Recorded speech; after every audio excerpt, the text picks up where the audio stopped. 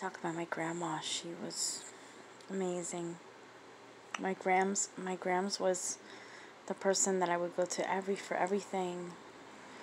Um, you know, if I was sad, if I was going through a lot of bullshit in my life, all this other stuff, I would always go to my grandmother. So anyway, I want to talk about the one time I was playing my guitar. Grandma goes, "Oh, you're gonna do the boom, boom, boom, boom." And she said I was doing the boom, boom, boom. And she got so fed up that she knocked me over the head with the guitar. I think I got like a big bump from it actually. But, oh my God, there's so many memories. The one time I was chasing her with the guitar. And I was, sorry, I said that already. The one time I was chasing her with the camera, I was chasing her in the bathroom. I videotaped her in the shower. And she threw, when she got out of the shower, she threw the screwdriver at me. She was so mad. One time I was downstairs, I was playing the piano. And Grandma goes, "Ay, ay, ay." One time she got attacked by squirrels because she kept feeding the squirrels in New Jersey. And my grandmother's from, she was raised on a farm. But I guess she was really good at it because a whole bunch of squirrels were just surrounding her. They all wanted nuts. And my grandmother would throw the nuts outside. And next thing you know, they were all over. So my grandmother stopped giving the squirrels nuts. And I think she fought with one of them. We had a rabbit named Thumper that she hit a couple of times. And then he peed on her. Back in New York, just doing laundry with my grandma and washing and doing the floors and cooking and laughing and singing and me being in front of the camera and saying, "Look, Grandma, I'm an actress," and I do like something from All My Children, which me and my grandmother will watch together. I loved that soap opera, and we would just sit down and we would just talk about it for hours. Be like, "Oh my God, Erica Kane," and my grandma would say, "Oh, she's there. She likes a lot of men," which was true. My Erica Kane was like man hunting every year, and we would just make fun of her. And all those nice memories. God, you never think you're gonna lose someone that you really love. It's almost like I'm in a dream right now.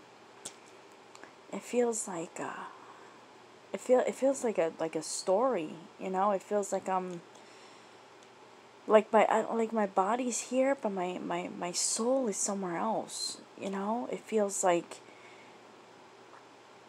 it's already happened, And this is a story, and now I'm gonna move into another chapter of my life, and then there's gonna be another story after that, and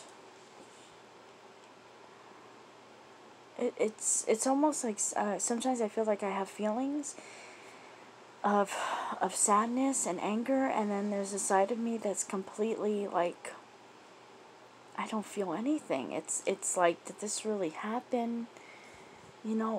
It's like a flashback of life. It's really weird how I feel right now. Just going through flashbacks and thinking of things, and and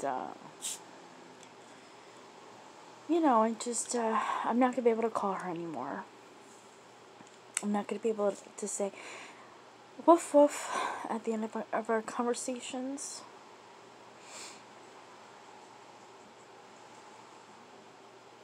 She loved her coffee. I remember when she used to have her coffee and cheese.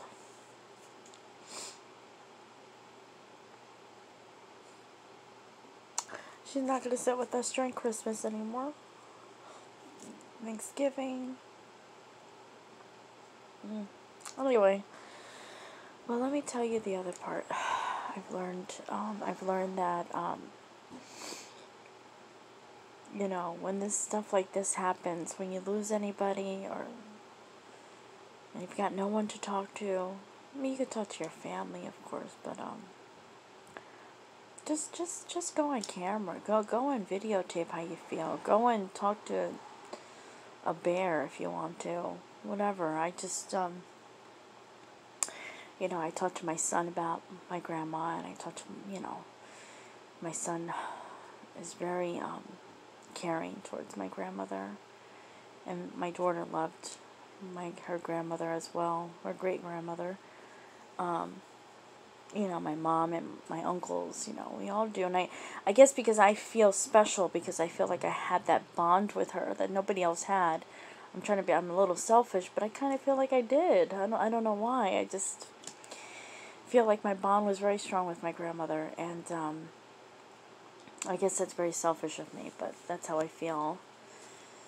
And, life is like this. I guess we're all going to go someday, and we don't know when, and we're all going to mourn each other, and but don't expect too much from people, because when you lose somebody, they're not going to be all lovey-dovey and caring, and because the reality is that when you lose somebody, you lost them, not them. And life is going to go on. That's just the way it is. Life keeps going, and the world keeps spinning, and everything just is like a revolving door. It just doesn't end, until Jesus comes and ends it. That's how I feel. So you try to be strong, and you try to be positive, and that's it. Life keeps going. And that's what I'm gonna do. I'm gonna try to live the way my grandmother lived, and just try to not curse. She taught me about Christ, and I'm going to start reading more of the Bible, and I'm going to stop hating people that I do not like, and I'm going to stop trying to be angry when I'm driving. I'm going to start being nicer to my mom, my sister, and my family, and and I want to teach my kids about God and show them that